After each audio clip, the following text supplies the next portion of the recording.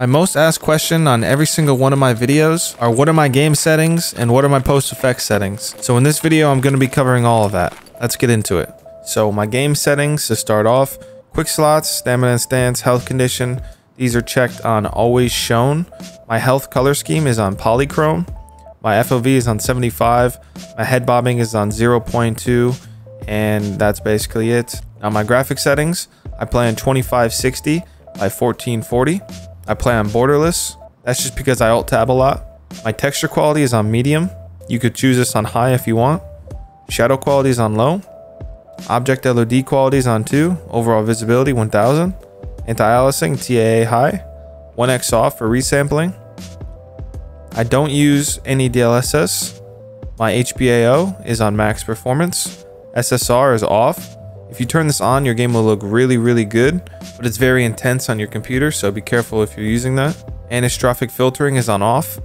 And then my NVIDIA Reflex low latency is on and boost.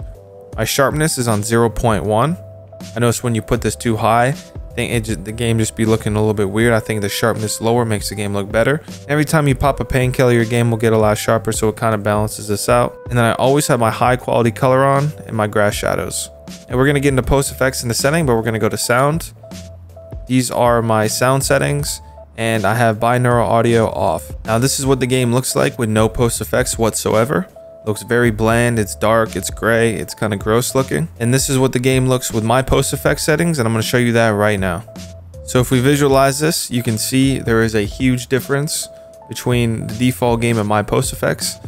I use 0 brightness. When you turn the brightness up at all, it just makes the sun, it makes the glares, it makes flashlights so much brighter. So I keep my brightness at 0 and I never turn it up whatsoever. My saturation is at 71. My clarity is at 75. My colorfulness is at 88. And my luma sharpen is at 80. Adaptive sharpen is also at 10. And my color grading is Amelia.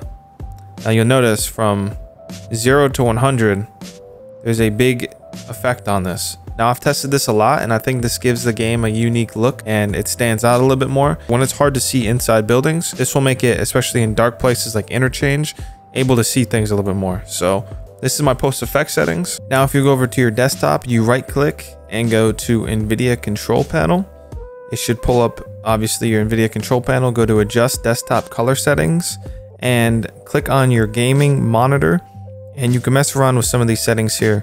I always boost my gamma to whatever I want. I kind of go in game, I test to see what works for me. 1.25 is perfect, and then I boost this digital vibrance up to 65%. Now all of these settings, whether they're PostFX settings or the NVIDIA control panel settings, it will all depend on the monitor that you're using. I'm using a Gigabyte M27Q, so depending on what settings you're using on your monitor, how good your monitor is, things like this will all play a huge effect on your actual settings. So copying my settings exactly may not have the same effect on your monitor or what your game may look like. So tweak around with it, play around. I hope this video helped. If it did, please leave a thumbs up, subscribe if you're new. I'll see you guys next time. Peace.